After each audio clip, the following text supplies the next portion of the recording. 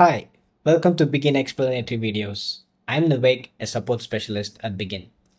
In my last video, I mentioned that I walk you through connecting Zoho Books with Bigin, and today I'm going to show you exactly how to execute this integration using Zoho Flow.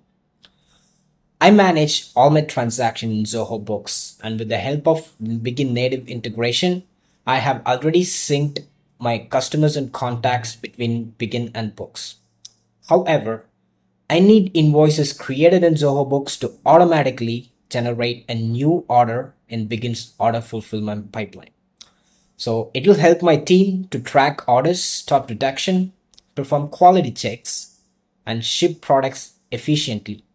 But unfortunately, with the help of Bigin's native integration, we wouldn't be able to transfer the invoice information to the Bigin pipeline record.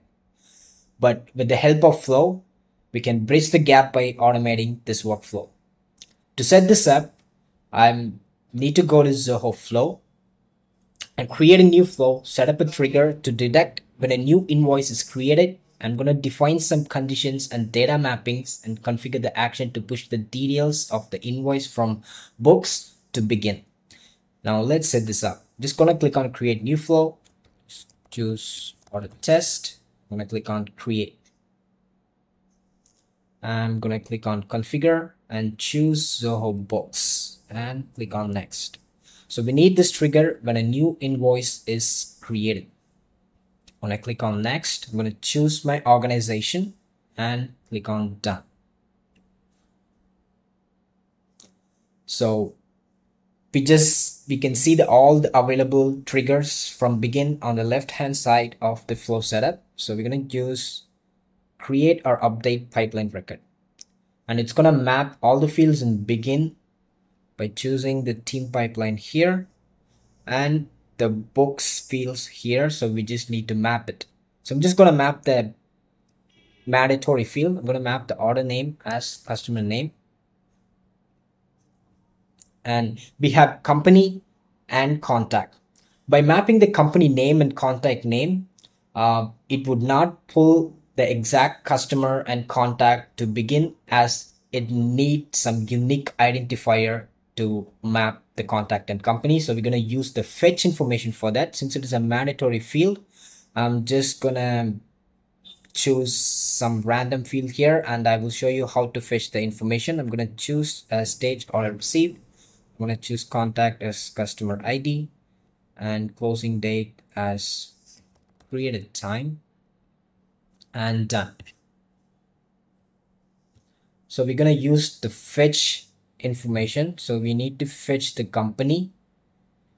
So let's fetch company. So before I do that, I need to cut this by using this scissor icon, and I'm going to move it down.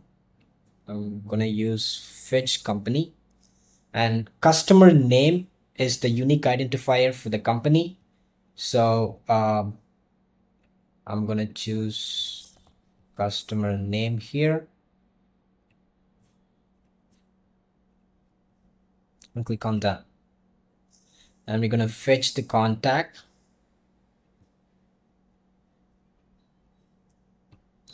So the email address is the unique identifier for the contact. So we're just going to map the email address from Zoho Books, and done. I'm just gonna tag this. So you can use this auto arrange, so it will be automatically arranged. So now we have fetched the company and contact. Now we have the ID to map, so it will be associated. So let's go to company. I'm gonna use the fetch company and company ID, and I'm gonna take out this. I'm gonna use the contact ID. Done. That's it. We have set this flow. Now we're gonna see how it's gonna work. I'm just gonna turn this on. Please make sure your flow is turned on and click on this test and debug so that you would be able to check this. So I'm gonna create a new invoice in Zoho Books.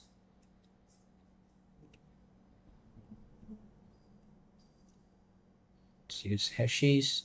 and I am going to add an item here and click on save sync. If successful, I'll see the new order appear in Bigin's pipeline, and if there is a failure, Zoho Flow will display the failure and it shows processing. I'm just gonna click on refresh.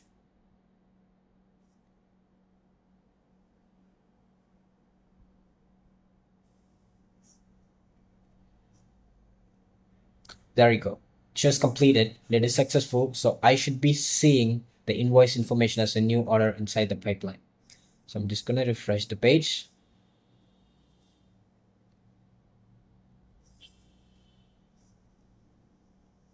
There you go. So we have successfully created the invoice information as a new order inside the order fulfillment pipeline using Zoho Flow. So finally, with Zoho Flow, tracking order became seamless with a simple drag and drop interface. And now you can turn the flow on or off as needed. So that's it for today. Stay tuned for more automation tips in my upcoming videos. Thanks for watching and see you soon.